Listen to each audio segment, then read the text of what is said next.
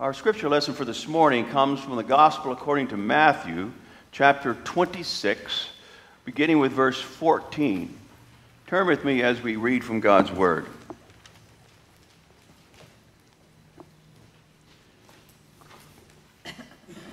Then one of the 12, the one called Judas Iscariot, went to the chief priests, and he asked, "What are you willing to give me if I hand him over to you?"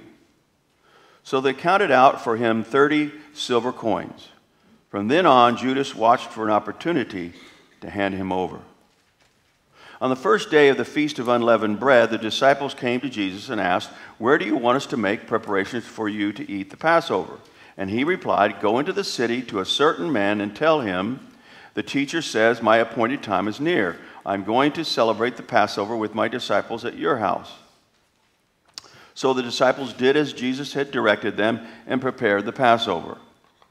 When evening came, Jesus was reclining at the table with the 12.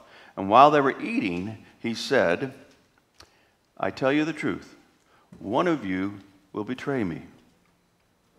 They were very sad and began to say to him one after the other, "Surely not I, Lord." And Jesus replied, "The one who has dipped his hand into the bowl with me will betray me. The Son of Man will go just as it is written about him. But woe to that man who betrays the Son of Man. It would be better for him if he had not been born." Then Judas, the one who would betray him, said, "Surely not I, Rabbi." And Jesus says, "Yes, it is you." So is the reading of God's holy word. Let us pray. Gracious God, we ask that you bring to us a better understanding of this word of yours. Bring it to our hearts that we might grow and learn and become better disciples of yours. In the name of our Savior we pray. Amen.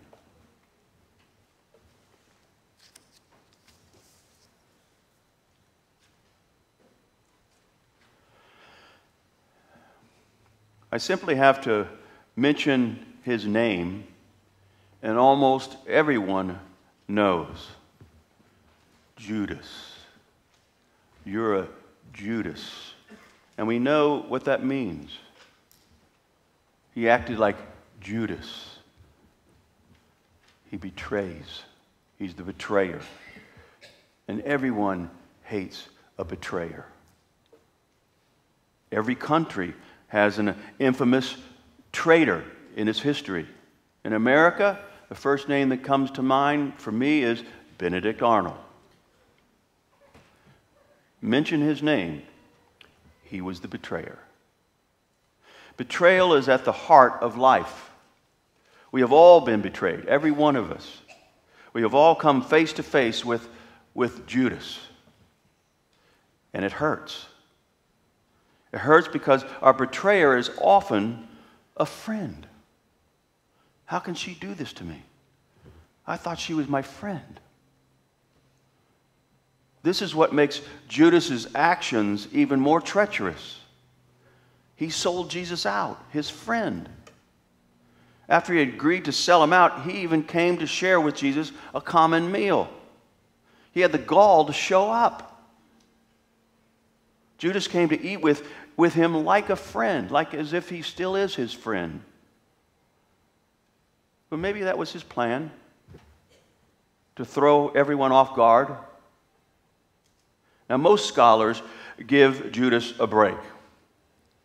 They believe that he did not intend for Jesus to die, that he was just trying to push Jesus to mount his revolt and to get rid of the Romans.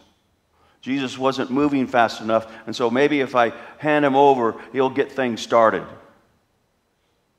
You see, Judas refused to take Jesus as he was and tried to make him as he wanted him to be.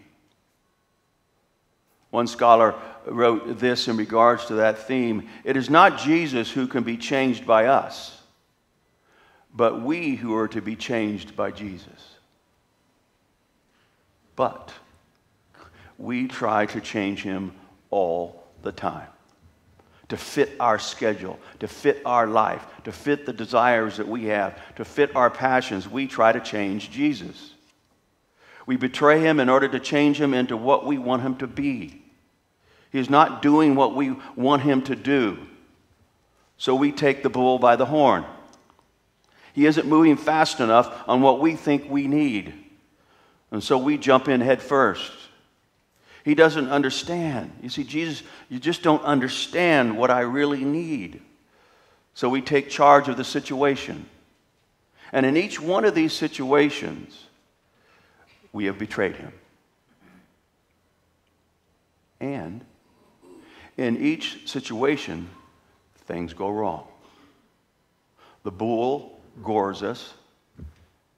Jumping head first causes a head injury.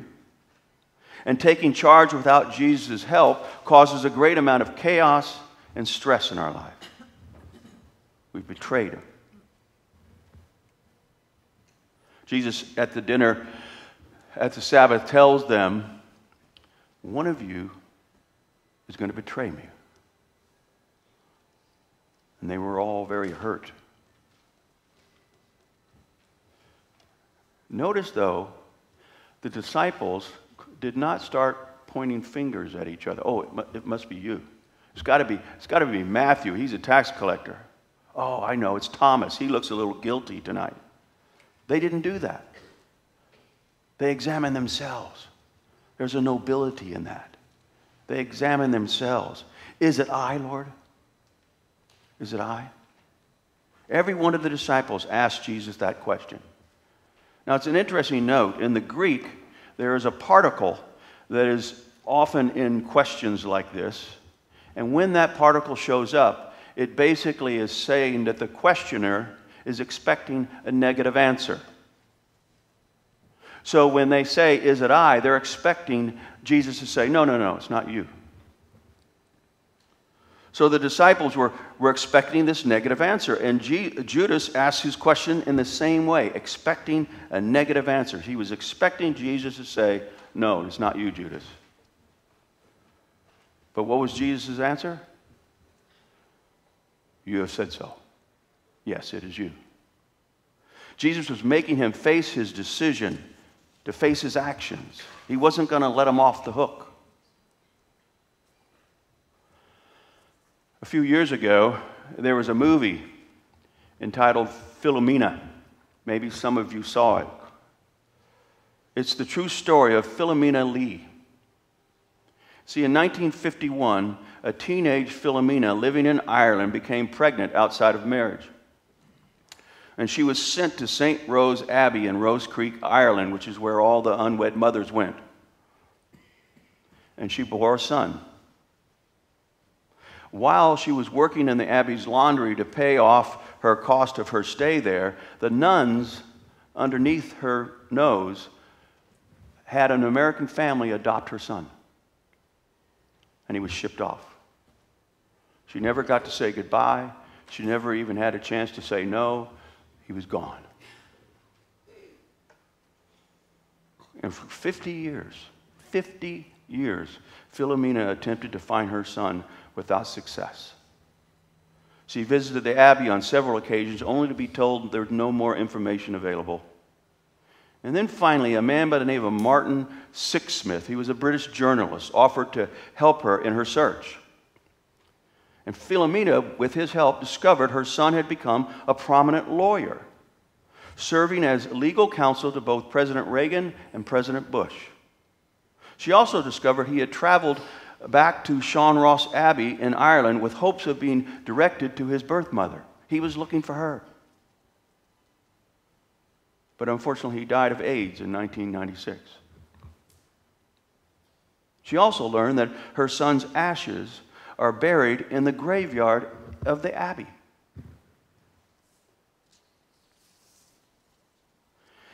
When Martin, her journalist friend, realized what the nuns had done, he exploded with anger.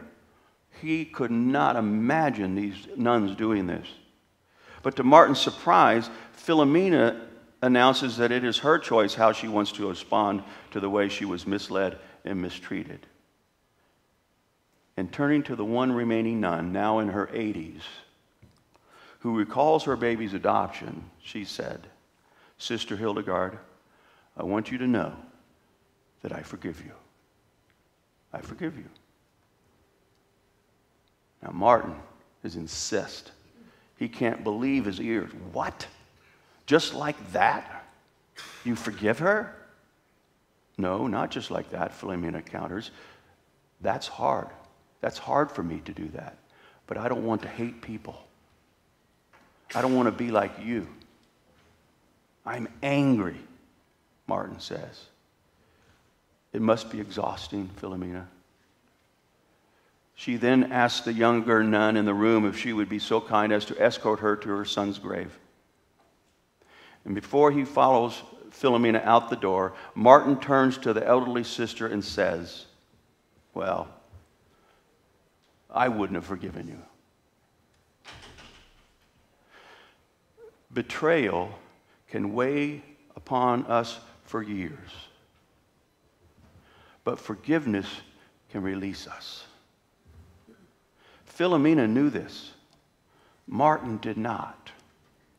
Betrayal can destroy the person who betrays and the person who was betrayed. It is all a matter of forgiving yourself for your betrayal, and you're forgiving the person who has betrayed you. Jesus, I believe, ultimately forgave Judas. Now, he did hold him accountable for his actions, but I think he did forgive him. Judas could not forgive himself, and he took his life. Betrayal is such a deadly sin. It tears away your trust in others. It can cause you to wall yourself up. It can cause you to close yourself off and not let anyone in ever again. You can keep yourself so protected that you cannot find love and happiness. But friends, healing comes when you try again to open your heart to another and to forgive. That's where the healing begins. Let us pray.